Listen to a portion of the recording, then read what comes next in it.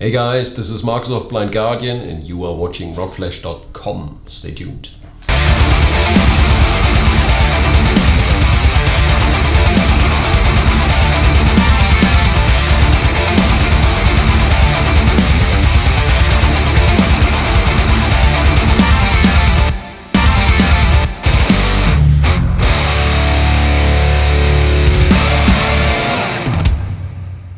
And welcome, it's Stuart from Rockflash here in the Suberus location of the bowels of Manchester Academy, and I have with me Marcus Siepen of Blind Guardian. I'm going to say, I've said to you beforehand, I said again, I'm a huge fanboy, so it's a huge honour to be sat here with you today. It's a pleasure.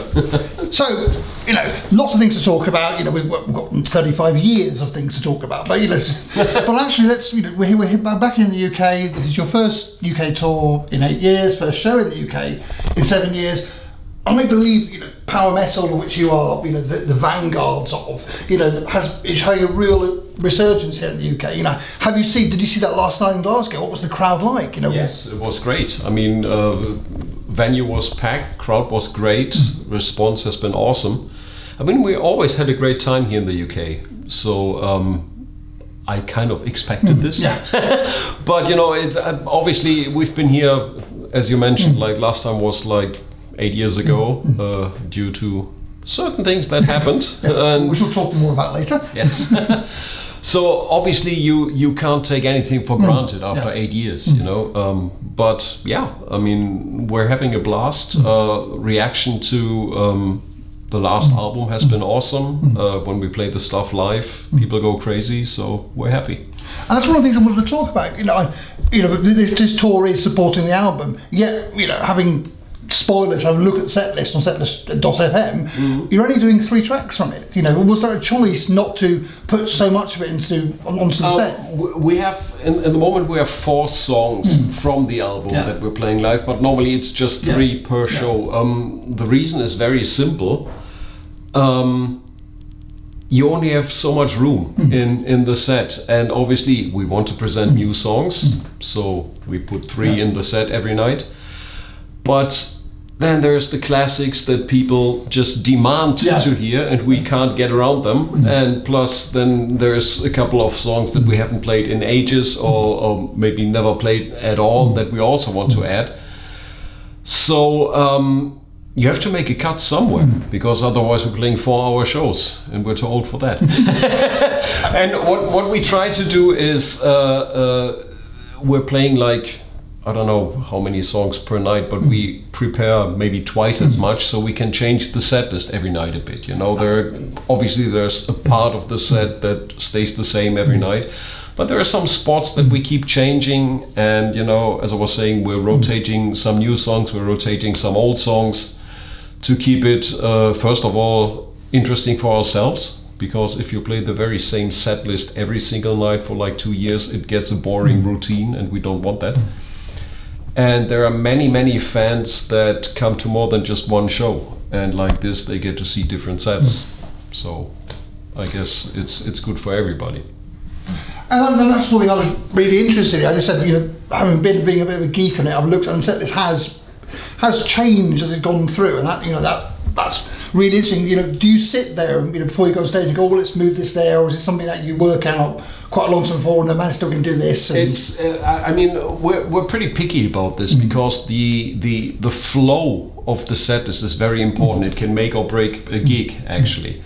So that's something that we talk about before we even start the tour, and we talk about where are the spots where we can swap songs, and you obviously cannot swap any song in any position. If you take out a fast song that is important for the flow of the gig, there should be a fast song filling that gap. And so we're very picky about that.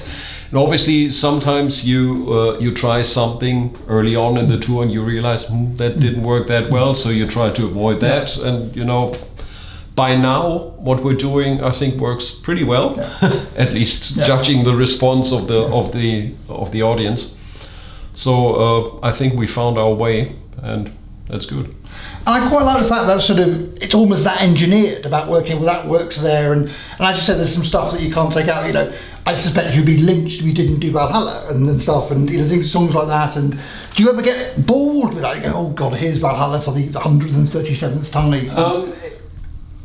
But bored is the wrong word. I still like the song. I still like playing the song. I would like to not play it, just for the sake of not playing it every single show, just to free up some space for something else. But as you said, it's a very popular song and people want to hear it, so why not give it to them? Because, I mean, we're grateful that they love this song so much, so it would be stupid to say, no, you won't get it. I mean, we did, I think the first US tour that we didn't play Valhalla. There was a show in Tokyo, I remember, where we didn't play the Bard song, because we just felt like, you know what? Not today. And we finished the song, the set, took a bow, and everybody was like, wait, there's something missing. We're like, nope, there's not, we're done. But in general, it is, I mean, people love those songs, so we play them, obviously. It would just be nice to be able to also rotate those songs, because obviously everything that becomes one of these classics takes a permanent seat on the set list, and it gets more and more tricky to fill the rest. Well, definitely. Or find enough room for the rest. And you keep on making albums, which means there's going to be keep on more children. And let's talk about the God Machine. The God Machine, it's bloody heavy. I felt, as a fan, it was a real return to that real heaviness, that real, there's thrashy bits in it. It's got real, do you almost, when you're recording it, go, there's some of these songs we're probably never going to play live because we've not got any space to actually put them in a set? Obviously, we knew right from you always know this. You can't play the whole album because then you have to kick too many other songs out. So that's not going to happen. So we started rehearsing and focused on a couple of songs and see how we would perform then in a kind of live situation, how they would blend in with the rest, and the songs we went for worked perfectly. So we're super happy. And that whole heaviness thing, I mean, that's what we were not aiming for. It was not a planned thing. It's not that we were sitting down at the beginning before we started writing and saying we need to do something that is much more heavy or whatever. I think it was just a natural progression with the orchestral album out of the way. I think we finally, we've been working on that one forever. So there was this orchestral stuff always in the back of your mind, and with that gone, the metal thing came back, or we became heavier again, whatever you want to call it, but it was a natural step for us. We didn't think about it, it just happened. And we were smiling. Excellent. So do you see that's where the next album will go? There's a real hope that there won't be, the gap that there was. Gap-wise, hopefully, I mean, obviously the pandemic stopped every musician's life for quite some time. And I mean, there were so many things coming together. The pandemic was one thing, then results of the pandemic. We were sitting on the God Machine. It was completely recorded and mixed, and we couldn't release it for another year because it took that long to press vinyl, because everything was occupied. There was not the raw material and anything, so we couldn't put it out. So we were sitting at home like, great, we have a new album, we can't put it out. So all that added to the delay. So hopefully next time will be much faster again. I mean, we've not never, but for a very long time, we're not the band to release an album every year. What we normally do is we put out an album, we hit the road. And normally a tour that we do now lasts for like 2 years, 2.5 years. And while we're touring, we're not writing new songs because obviously playing the set every night, this is the music that we have in our minds right now. So if we would sit down now and write a song, it would sound exactly like what we're playing every day. So our method is finish the tour, go home, clear your head for 4 weeks or whatever, and then start fresh to not just repeat what you've been doing for the last couple of years. And that's the plan now. So we didn't work on any songs yet. We'll be on the road until the end of the year, and then when that is done, then we'll start working on new music. And whatever that might be like, I have no idea. You know, it might be something heavy, it might be something completely different. I don't know. We'll see. So how much do you get a sort of say of what the songs, because I know Hans is principal sort of songwriter, and so how much do you get a say about what songs going to be about, or does he come to you and say, right, this is what I want this to be about, I've written all the lyrics on this, and this is where... Lyric wise, he's doing his thing. He talks to us about the things that he wants to write about, and we can talk about this, but we're not really interfering with his way of writing the lyrics, because he's the one that has to sing it. So you know, I think he knows best what he can deliver in a convincing way. Plus, I don't think anybody would want to read lyrics that I'm writing because I'm not a lyric writer. So it has always been like that. What we do sometimes is like during songwriting, the music always comes first, and only when the song is done he writes the actual lyrics. But obviously during songwriting he's singing something, but it doesn't have to make any sense. It might just be random words. What's important is the melody lines and the rhythm of the words, and sometimes he sings phrases that we like so much because they just sound perfect for the chorus, for example, that we ask him, hey, can you keep this in because it just sounds right? Can you build something around that? Sometimes it works, sometimes it doesn't. So it's a lovely visual of him just in rehearsal things, just basically free-forming whatever comes to his mind as you... Kind of, It's just, you know, you have to start somewhere. Obviously, if he hears a song or half a song or riffs or whatever for the first time, there's no finished lyrics, so he has to start somewhere, and you know, just go for it. So actually, in some ways, the lyrics are probably inspired by the music around it, because as I said, sort of it plays a role for sure. There's a track about Battlestar Galactica on the new album. There's stuff about the American gods and stuff, and you know, again, heavy subject matter. And I could probably see the heavy music then brings the subject matter. Yeah, and that's, for example, something how we can influence his lyrics. For example, I was the first one to read American Gods. I read it like 15 years ago, and I recommended him. Like, you have to read this book at some point because you'll love it. And suddenly we have a song. I'll take credit for that one,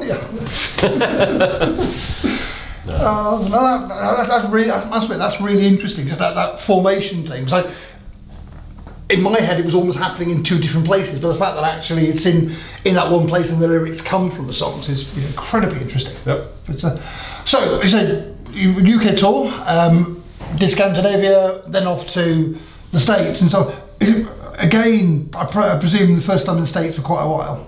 Yeah, I mean, well, the last tour ended in 2017, I think. So we did 2 rounds in the States. Last time was 15 and 16. So yeah, it's also 8 years. Again, is there a difference, you know, between the audience in the States and, you know, over here in Europe? And there's always a difference. I mean, there's sometimes fans ask us, where's the best audience? There's no such thing as the best audience. You know, they all have their differences, and they react to different songs, they react in different ways, but who am I to say they're better than those people? States, I would say, is more aggressive. I've seen a wall of death during Bard song. I've never seen that outside the States. So that's going to be interesting when it comes to the really heavy new songs. We'll see. In South America, they're so loud, you know, they're so euphoric, chanting, and you know, it's a bit different everywhere. But in the end, it's a metal show, you know. So you kind of know what will happen. So do you find that they're almost interested in sort of different eras of the band? You know, are there some countries who really want you to do, you know, sort of do stuff from the imagination on the outside, stuff you were more interested in the Nightfall era? Sometimes there is, for example, I would say, to give one example, people in Greece or Spain, they are really heavily into the very early stuff, like Follow the Blind, Battalions and Tales and stuff, while other territories, for example, the 1st time we ever toured the US was rather late. It was on the Night at the Opera tour. So obviously they have a different approach, because some of those people only got to know us with A Night at the Opera. The other day I was talking to somebody, I'm a fan of the early, the first song I heard was And Then There Was Silence. I was like, that was album number 9. That's not the early days or something. But you know, for him it was, he got to know us with that, which is perfectly fine. And obviously, you know, many times the album with which you discover a band will be always special.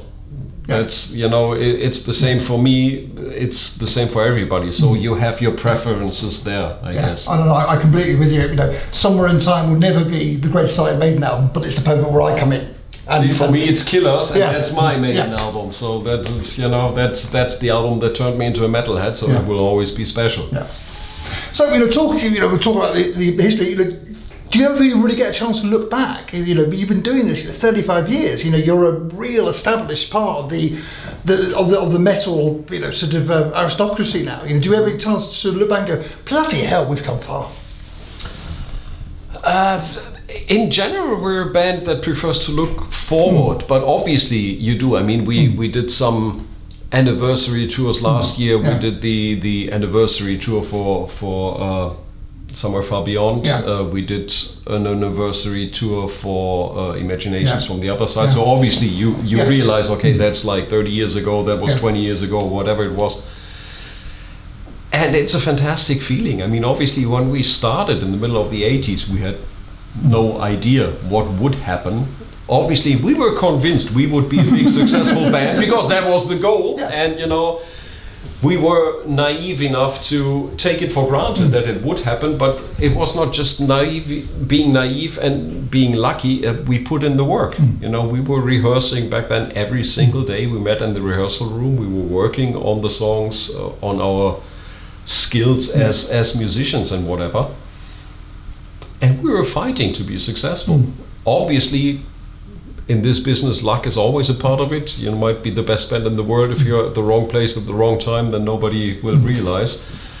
But yeah, like almost 40 years later, we're still here, we're still doing this, we're still very successful, and we're very happy about that. Because I mean, obviously that's the job of our dreams. You know, I mean, if you turn your passion, your hobby into a job, you know, it doesn't feel like a job. Obviously, especially touring can be super tiresome and super stressful. It's never the gig, it's always the traveling in between that kills you. You know, the gig is 2 hours of fun.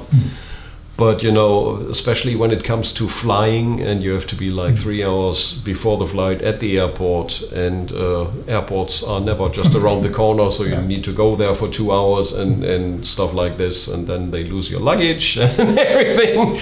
It's stupid, but you know, there's a song there. There's definitely material for a song. There's a concept album. There's a concept, a whole concept album. Yes.